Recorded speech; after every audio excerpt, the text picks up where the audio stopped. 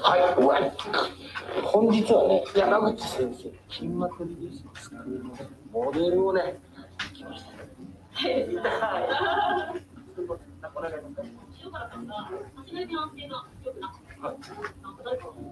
ます。前重心のことならお待ちです。バカいな。なんで？つけてみ？なんで？なんで？今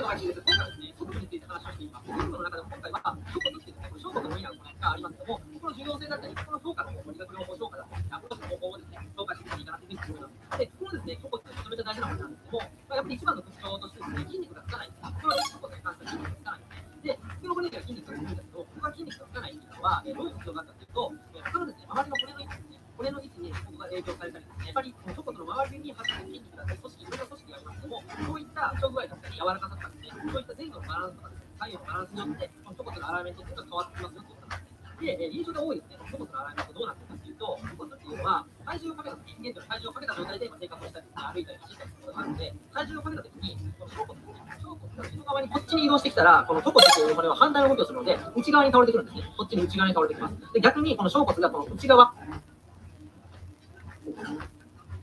はい、皆さんよろしくお願いします。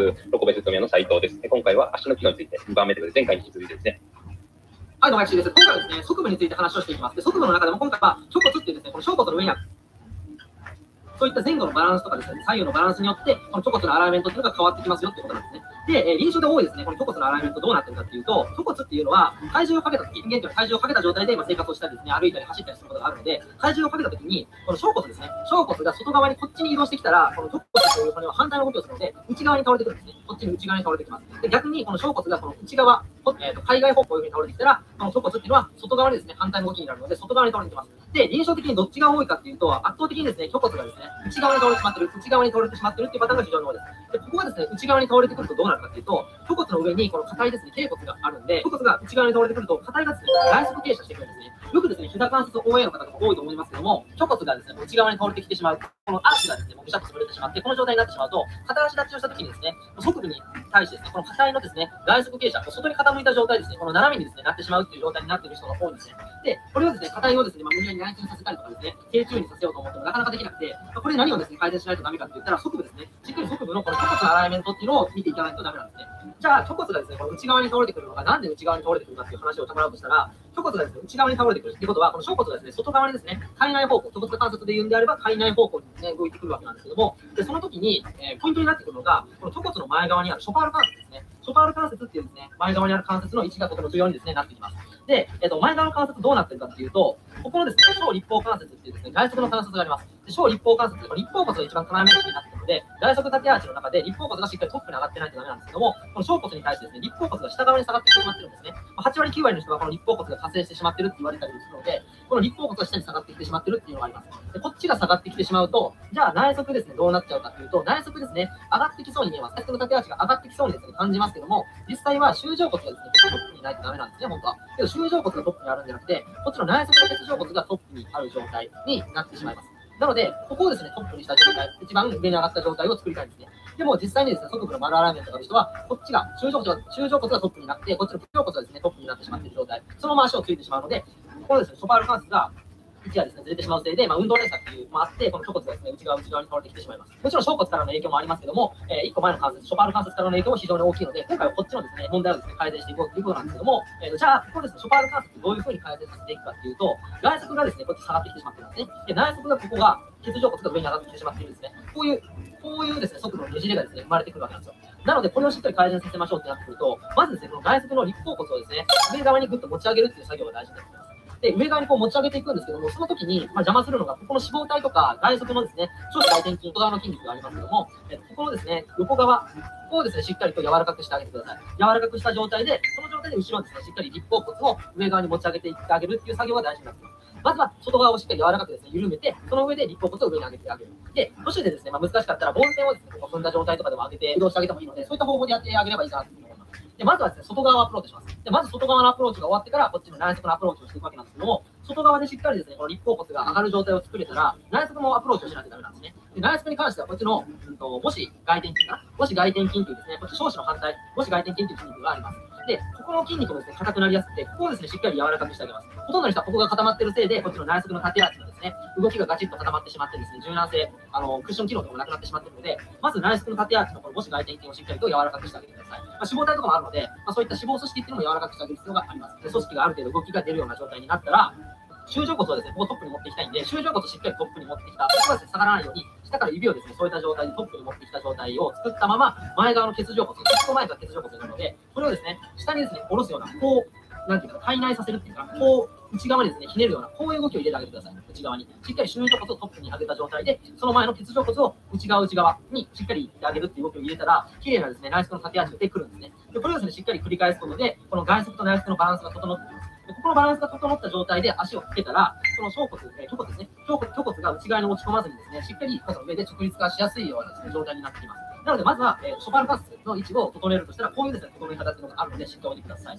で、これですね、内側からしたらダメなのかっていう質問とかがあるんですけども、内側からしてしまうとですね、あんまり良くなくて、まずは外側のですね、組織をしっかり緩めた状態、こっちをフリーにして、こっちを上げた状態、外側をしっかり上げた状態を作って、欠場骨を下に落とすということですね。簡単に言ったら、こう内側にですね、側部をねじるような動きを埋めたら、しっかり足がですね、内側外側のアーチをしっかり作った状態でこう足を設置できるので、この状態をですね、しっかり作れれば、この後ろにあるですね、ちょうど後ろにあるショパール関節を構成している、この虚骨っていう位置のですね、調整ができてきます。はい。で、もちろんですね、今、ショパール関節だけの話をさせてもらいましたけども、もちろん、高速部のですね、小骨の位置もですね、内外側の腓骨筋だったり、後頸骨筋の影響とかももちろんありますし、後ろの皮腹筋だったり、ヒラメ筋だったり、アキレス腱からの影響ももちろんあります。なので、高速部もですね、もちろんいい必要があるんですけども、この1個前のショパール関節の影響、ここの問題って結構印象で多いので、ぜひですね、ここの問題を改善するだけでも、虚骨の位置っていうのもある程度整ってくるっていうことができるので、ぜひですね、ちょっと知ってもらって、ショパール関節の位置をしっかり調整することで、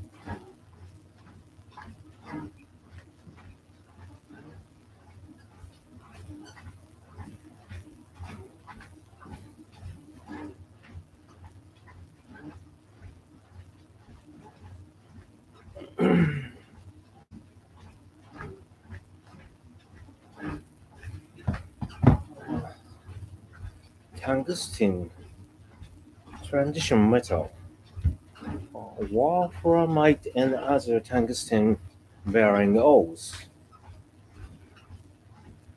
The incandescent light bulb, which was commercialized at the end of the 19th century and perfected in the first decade of the 20s,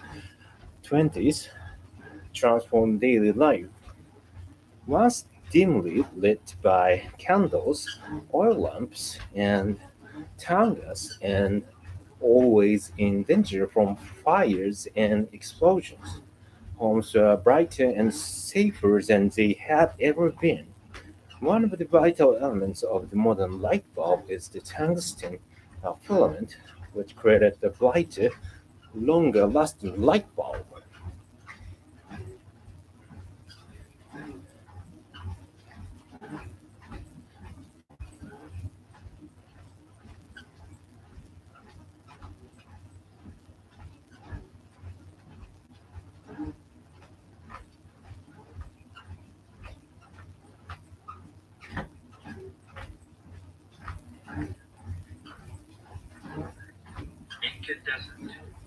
Incandescent.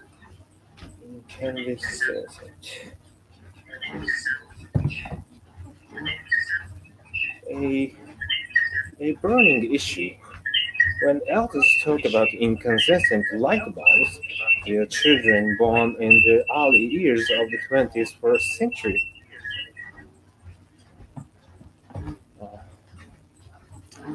20th century will probably look at them pityingly as we do our grandparents and parents who reminisce about good old vinyl LPs and cassette tapes.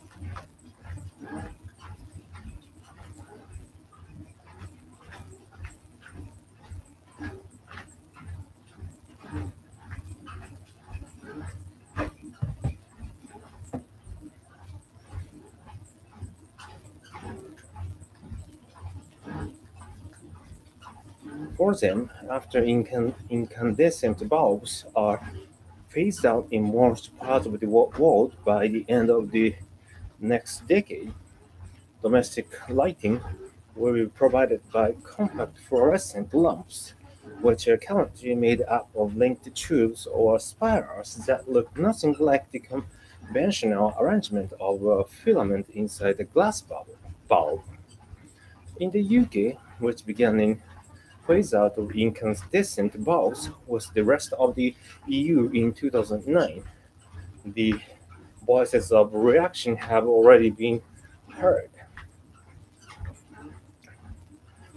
grumbling that their God-given right to high-energy light bulbs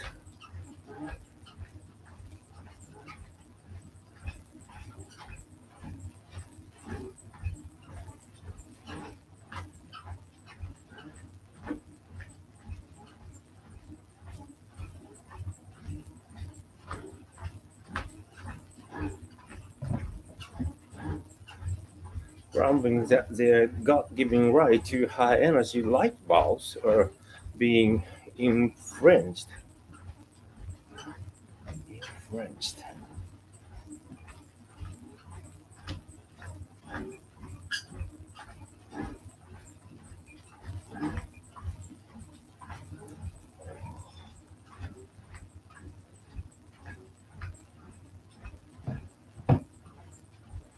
In historical terms, however, that right is an extremely recent one, as the first tungsten filament was introduced exactly 100 years ago.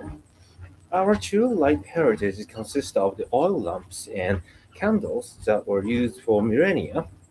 The Industrial Revolution gave us two new ways of lighting our homes, workplaces, and cities: kerosene, distilled from petroleum, and town gas produced from coal. The drawback of these materials was that they depended on a naked flame, which provided little illumination, caused air pollution, and uh, occasionally exploded. Safety lamps. Also, Thomas Edison is the light bulb. He was one of over 20 inventors of scientists who contributed to its development. The first practical demonstration of the principle came in 1802 when the British chemist Humphrey Davy passed an electrical current through a platinum wire. But without enclosing it in a protective glass bulb, Davy's light experiment was just a scientific curiosity, not a commercial venture. The light produced was not very bright. The platinum filament was expensive and burned up quickly, and the demonstration had taken place in an age long before large-scale electricity generation was technically feasible. Edison's genius was not the invention of the light bulb, but its successful commercialization. Admittedly, he had a good product, a bulb with a carbonized bamboo filament that could burn for 1,200 hours and that outshone and outlasted most of its rivals.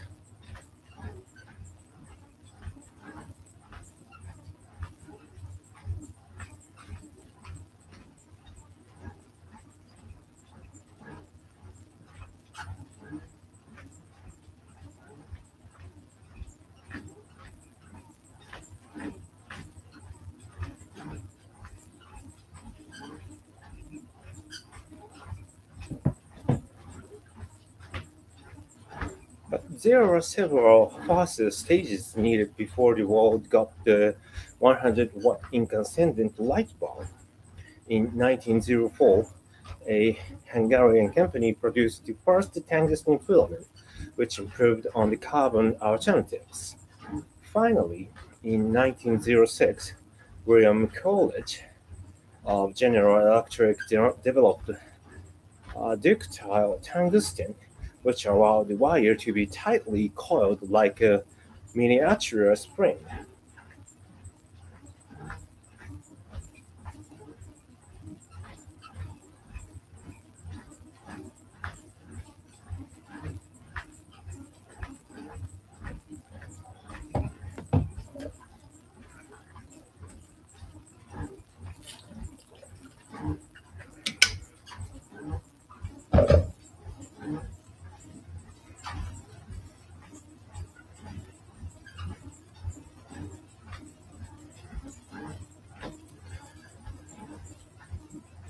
This is not only extended the life of the filament, but it also produced a much brighter light.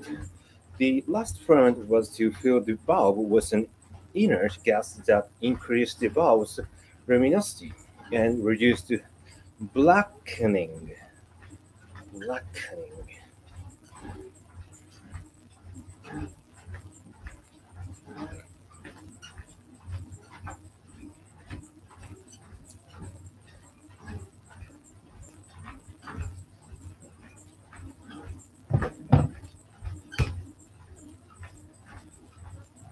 By 1914, GE's tungsten filament light bulbs were the market leaders, outlasting and outselling all their rivals.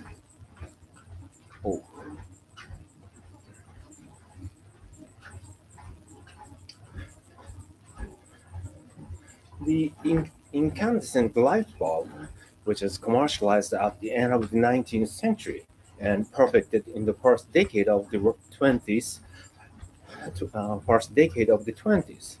transformed daily life. Once dimly lit by candles, oil lamps, and town gas, and always in danger from fires and explosions, homes were brighter and safer than they had ever been. One of the vital elements of the modern light bulb is the tungsten filament, which created the brighter, long-lasting light bulb. A burning issue. When elders talk about incandescent light bulbs, their children born in the early years of the 21st century will probably look at them pityingly, as we do our grandparents and parents who reminisce about good old vinyl LPs and cassette tapes. For them, after incandescent bulbs are phased out in most parts of the world by the end of the next decade, domestic lighting will be provided by compact fluorescent lamps, which are currently made up of linked tubes or spirals that look nothing like the conventional arrangement of a filament inside a glass bulb. In the UK, which began its phase-out of incandescent bulbs with the rest of the EU in 2009, the voices of reaction have already been heard, grumbling that their God-given right to high-energy light bulbs are being infringed.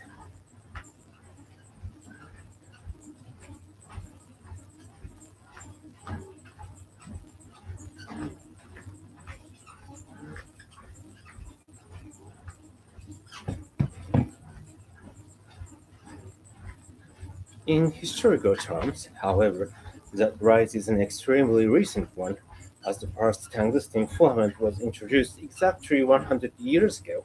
Our true light heritage consists of the oil lamps and candles that were used for millennia. The Industrial Revolution gave us two new ways of lighting our homes, workplaces, and cities: kerosene, distilled from petroleum, and town gas produced from coal.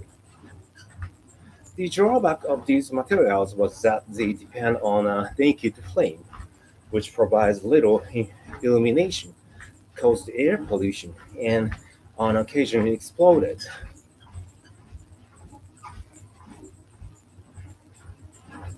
Safety lamps. Also, Thomas Edison is usually credited with the invention of the light bulb. He was one of over 20 inventors of scientists who contributed to its development. The first practical demonstration of the principle came in 1802, when the British chemist Humphrey Davy passed an electrical current through a platinum wire. But without enclosing it in a protective glass bulb, Davy's light experiment was just a scientific curiosity, not a commercial venture. The light he produced was not very bright. The platinum filament was expensive and burned out quickly, and the demonstration had taken place in an age long before large-scale electricity generation was technically feasible. Edison's genius was not the invention of the light bulb, but its successful commercialization. Admittedly, he had a good product. A bulb was a carbonized bamboo filament that could burn for 1,200 hours and that outshone and outlasted most of its rivals. But there are several process stages needed before the world got the 100-watt incandescent light bulb.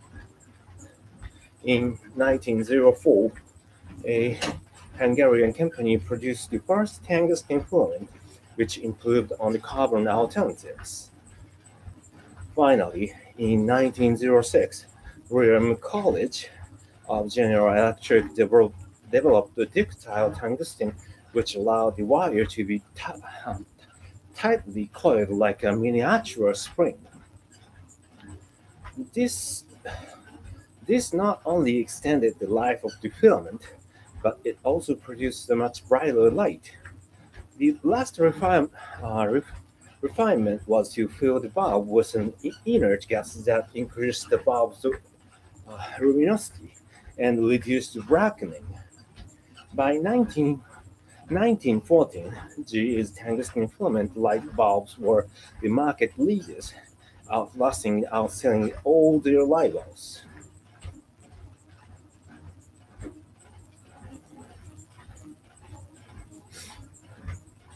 Hard nose. The alloy of tungsten and carbon tungsten carbide, or simply carbide, is one of the hardest alloys in use today, with a Mohs scale rating of 8.5 to 9, diamond being 10. Its hardness and high melting point, 500-200 Fahrenheit, 2,870 Celsius degree, make it suitable for drill bits and high-performance tools used to machine carbon steel and stainless steel. The second major application of carbide is in armor-piercing ammunition, being in use since the World War II for small arms and aircraft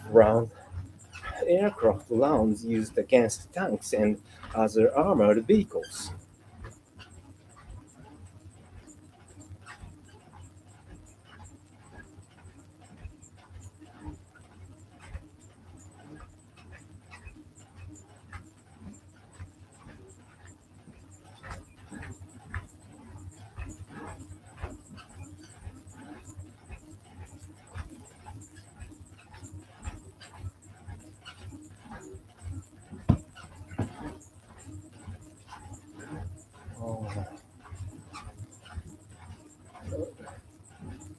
Zinc, transition metal, sulfurite,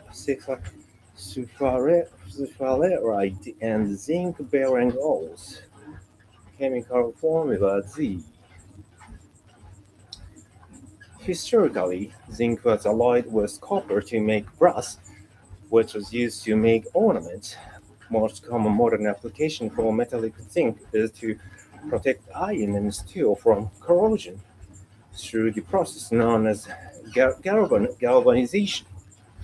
Galvanization is itself the product of a biological experiment in 18 1800 that led to the invention of the first electrical battery.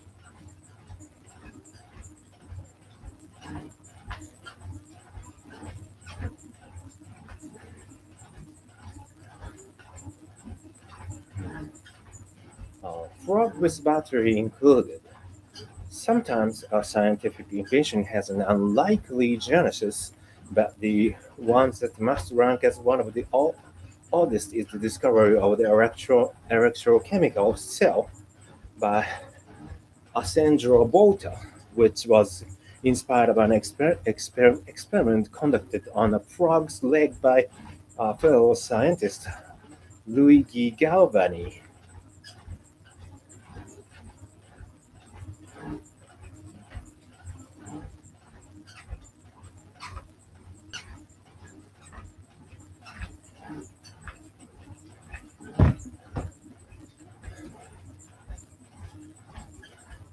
There are several versions of the story. That Galvani was passing an external current through a dead frog's leg and noticed that it began to twitch. That he was dissecting a frog's leg and noticed that it began to. The frog's leg attached to a copper foot was an iron scalpel.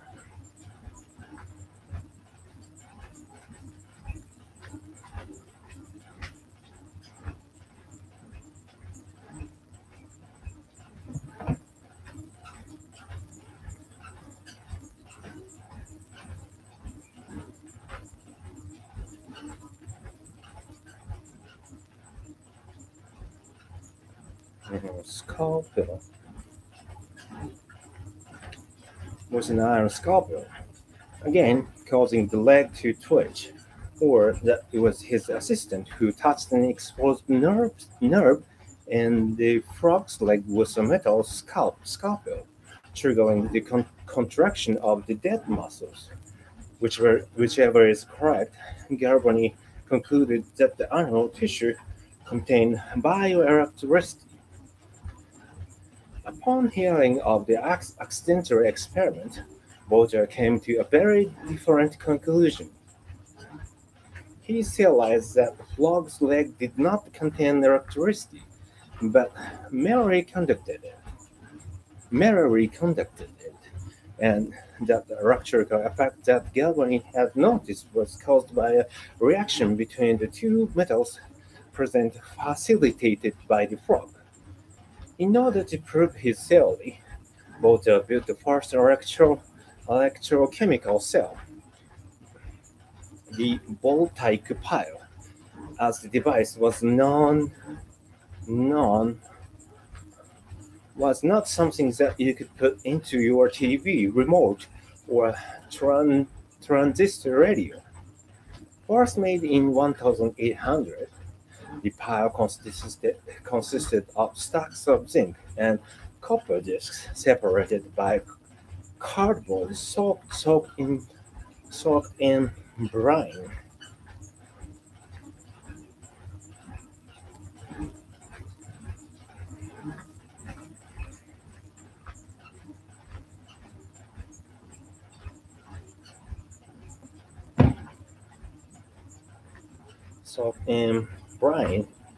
These were the electrodes, and the brine was the electrolyte, the electrical conductor. When the top and the bottom discs were connected by wire, an electric current flowed through the pile. Dry electricity. During the next 8 decades, inventors improved on Volta's wet battery design and experimented with other materials. Zinc continued to be a permanent fixture, featuring in the Daniel cell of 1836, the Grove cell of 1844, and the Leclanche cell of 1866. Finally, in 1886, Dr. Carl Gassner patented the first dry battery. which replaced the liquid electrolyte.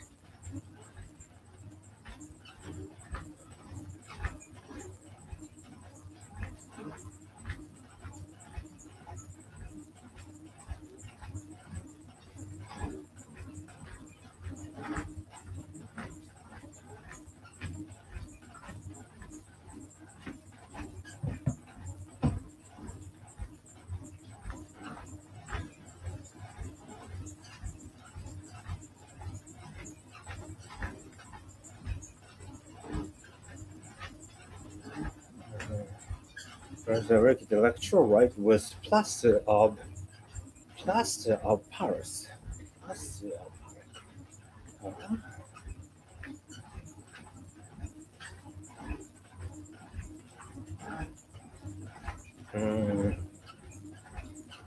これね、plaster.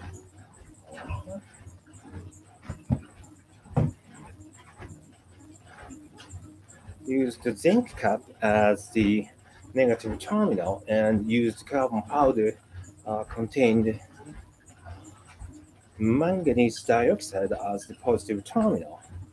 Zinc carbon batteries are still in use today and being the cheapest to manufacture. They are usually the ones that are packed with products that are advertised as having batteries included. In the modern version, the tubular outer shell of the battery is made of zinc with a metal plate at the bottom, the minus terminal. This ammonium chloride paste as the electrolyte surrounding the carbon rod sheeted in manganese oxide, which is attached to a metal cap, the plus terminal, at the top of the battery.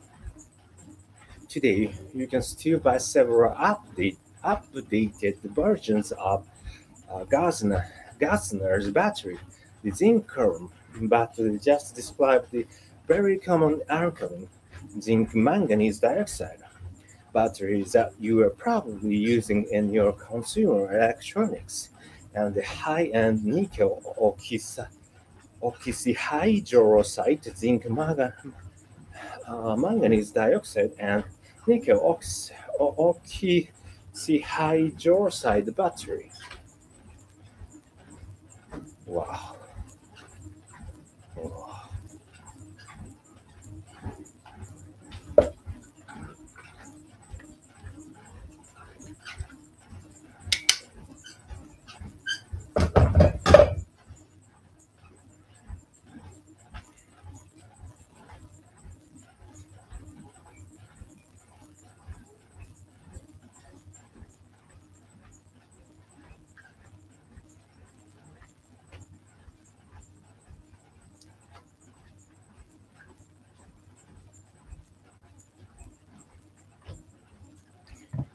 Historically, zinc was alloyed with copper to make brass, which is used to make ornaments, weapons, coins, and containers.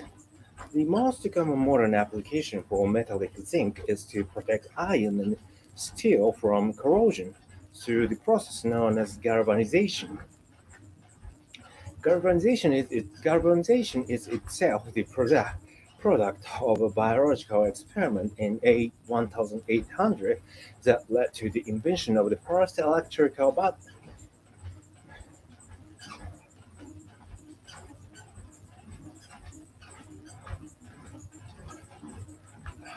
This battery included. Sometimes a scientific invention has an unlikely genesis, but the one that must rank as one of the oddest is the discovery of the electrochemical cell, electrical battery, by Alessandro Volta, which was inspired by an experiment conducted on a frog's leg by fellow scientist Luigi Galvani. There are several versions of the story that Galvani was passing an external current through a dead frog's leg and noticed that it began to twitch. He was dissecting a frog's leg and noticed that it began to twitch. That he was dissecting a frog's leg attached to a copper foot with an iron scalpel, again causing the leg to twitch, or that it was his assistant who touched an exposed nerve in the frog's leg with a metal scalpel, triggering the contraction of the dead muscles. Whichever is correct, Galvani concluded that the animal tissue contained bioelectricity. Upon hearing of the accidental experiment, Walter came to a very different conclusion. He theorized that the frog's leg did not contain electricity, but merely conducted it.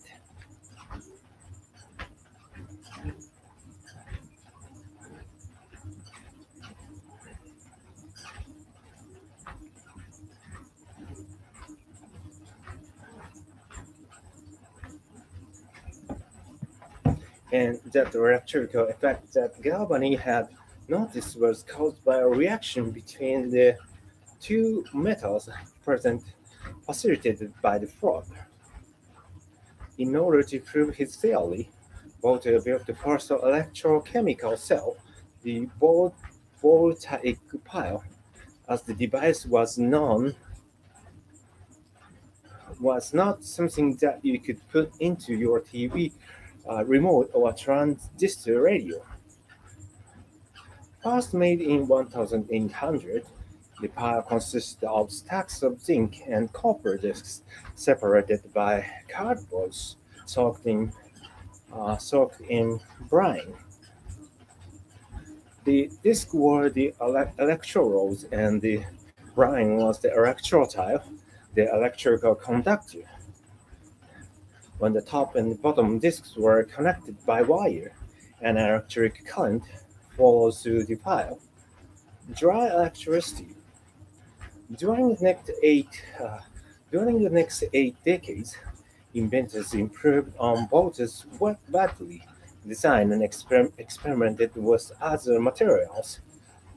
Zinc continued to be a prominent fixture, featuring in the Daniel cell of 1836, the Grove cell of 1844, and the Leclanche cell of 1866.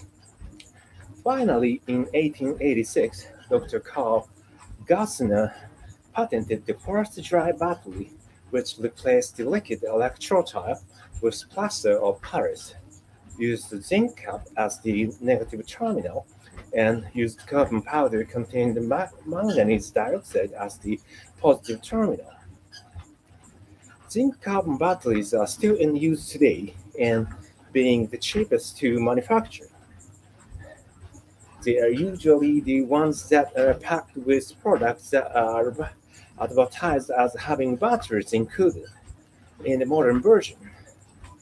The tubular outer shell of the battery is made of zinc with a metal plate at the bottom, the minus terminal, with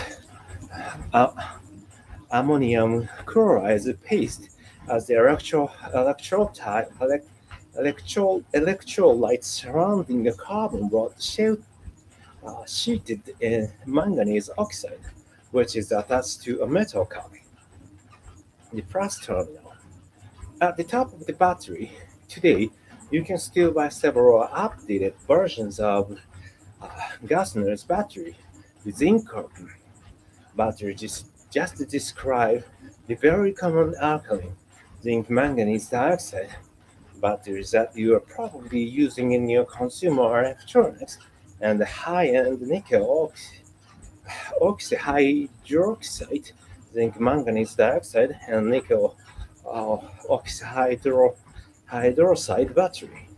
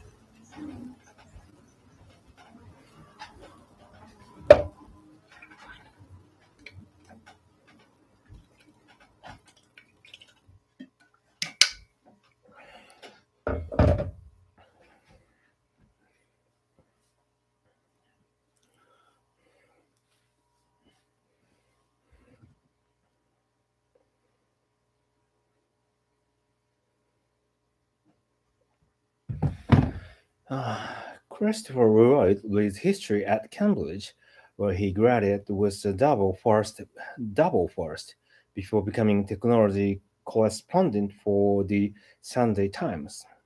In 1994, he won the TechSeco Award for the Science Journalist of the Year. After leaving journalism, he ran a number of internet and educational publishing businesses. In 2006, he decided to homeschool his two daughters, and the inspiration of write his first book, What on Earth Happened, published in 2008, came during a 4-month tour of Europe with his family.